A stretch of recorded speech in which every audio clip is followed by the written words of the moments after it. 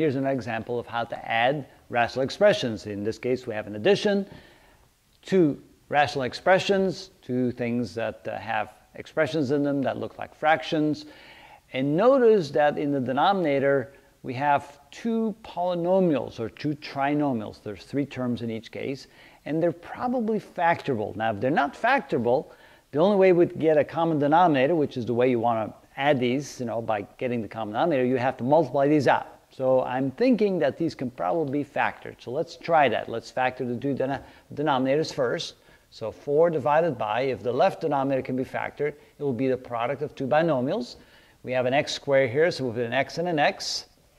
The middle term is 9, and the end term is 14. So I'm looking for two numbers. When I add them, I get 14.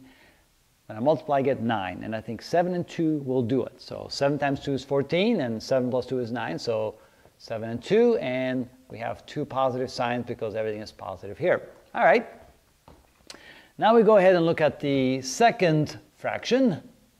And we have, again, a polynomial of three terms, and we can probably factor that. If we can, we get a 2x and an x there, because x times 2x is 2x squared. Here, I have a 7. I'm looking for two numbers. When I multiply, I get a 7. Well, there's only one choice. It's 1 and 7. And I will need positive signs, because everything is positive. Now, where do I put the 1 and where do I put the 7? Since the middle term is 15, and I know that I'm going to multiply these two terms together and these two terms together, to get a number big enough to get 15, I will have to put the 7 there, because 7 times 2 is 14, and 7 times 2x is 14x. And then if I put the 1 there, 1 times x is 1x.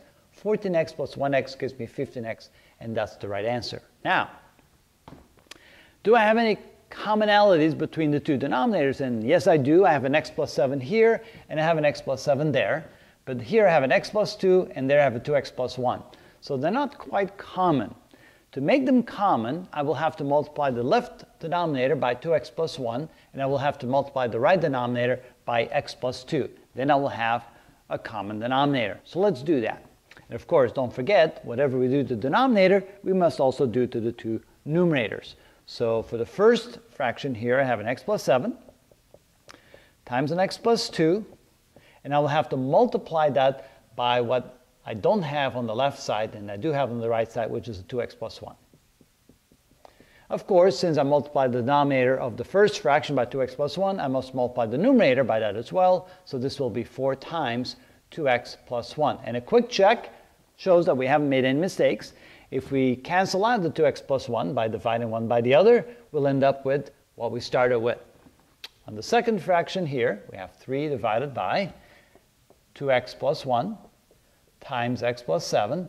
And the part that I don't have is the x plus 2, which the left side has, so I have to multiply the right side by x plus 2, at least the denominator, and of course must also multiply the numerator by x plus 2. Again, if I allow that to be canceled out, if this disappears and that disappears, I end up with what I started with on the right side, so no mistakes. Now you can see that the two denominators are the same. They don't have the same order, but that doesn't matter, because with multiplication it doesn't matter what order they have. I have an x plus 7, I have an x plus 2, and I have a 2x plus 1 in each of the two denominators, which means I can write the whole addition on one single denominator, over one single denominator. So this is equal to x plus 7 times x plus 2 times 2x plus 1.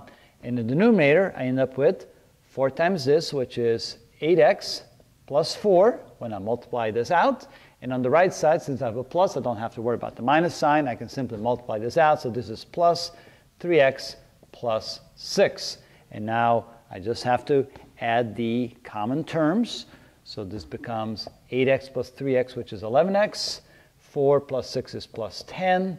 And divided by x plus 7 times x plus 2 times 2x plus 1. And that's the final answer, because I cannot simplify anything. I cannot factor anything from the numerator. So that's the final answer for this one. And that's how you do that. So let me show you a few more of these examples.